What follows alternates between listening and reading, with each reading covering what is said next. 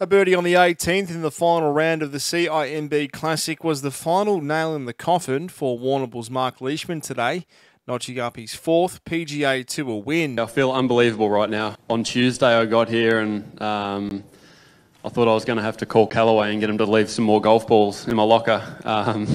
I was hitting my driver a bit sideways. Leishman becomes the only non-American player to win the event, kick-starting his 2018-19 season. Very important to get off to a good start. You don't want to get to the Masters next year and be trying to get into that 125 or 100 or whatever it is. The Warrnambool Pros final round started tied for the lead at 19 under, but 4 straight birdies on holes 2, 3, 4 and 5 got his round off to a firing start.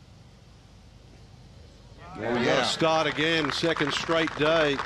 Pars on 6, 7 and 8 kept him at 4 under, but it was this putt on the par 3 ninth which stepped things up a notch. Do that, Mark Leishman. Wow. After making the turn, Leishman birdied the 10th, but his run come to an end on the 13th following a bogey. But it didn't take long for him to get the score back to 6 under, birdieing 16.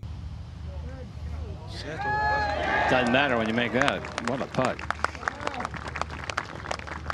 The tournament was all but won, however Leishman wasn't done, dropping a putt on 18 to win by 5 shots.